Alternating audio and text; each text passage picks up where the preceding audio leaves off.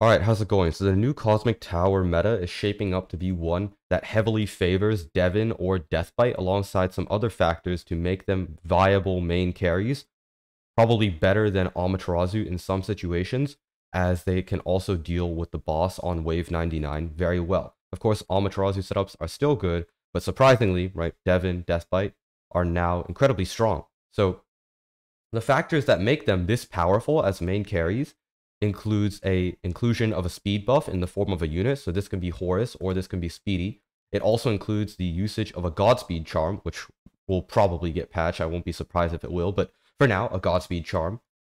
In addition to that, you also require this to be played, of course, on the Cosmic Tower so that you can get that damage advantage, so you can actually one-shot the enemies. And then finally, you also do need some sort of way to obtain the King in Yellow and insert that unit into your setup so that you can actually make Devon a cosmic unit to take advantage of the cosmic damage advantage. When you have all of these factors, as you're seeing here, it turns Devon's ability basically into his basic attack, and that basic attack is a one-shotting machine. Because it does percentage health, it's being doubled by the cosmic advantage. Every single ability usage, which is basically a basic attack, will do 180% of the enemy's HP. Now, what this means is that not only can it deal with regular units very well, it can also deal with the boss very well, right? Sometimes Amaterasu setups struggle dealing with the boss. It's absurd amount of HP and 3 stages. Well, Devon doesn't. Devon just does percent damage, has that percent damage doubled so that it can result in one-shots. And, you know, this setup is going to be very, very strong. I've seen setups where literally unit slots are basically not being used, right? I've seen Devon setups where you just have like a Flamey or like a not even Flamey, like a Slimy and a Clyde in there. Honestly, just there so you can avoid.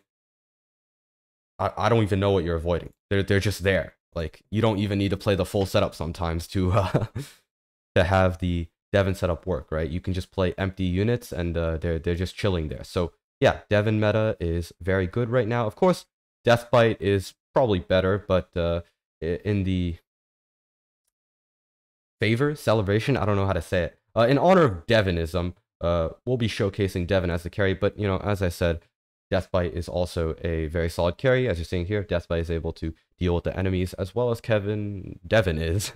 Not Kevin, Kevin's garbage here, but as well as Devon is, and then, you know, it would be stronger if you had these units swapped. My Deathbite still has the Godspeed charm, however, Devon is the one with the Horus buff here. So that's pretty much all I wanted to discuss in this video, how the meta in the Cosmic Tower is shaping up to be. We're seeing two distinct setups being prioritized here, which is 1, Amaterasu, 2, Devon or Deathbite. Both center around the King in Yellow, but both are very strong. And what I actually did on stream earlier today to get my first complete of the level is I used a combination setup of both Devon and Amaterasu.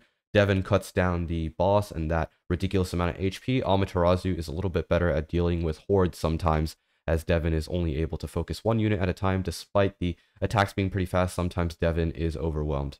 I probably could have just used Deathbite though, but long live Devon, like and subscribe.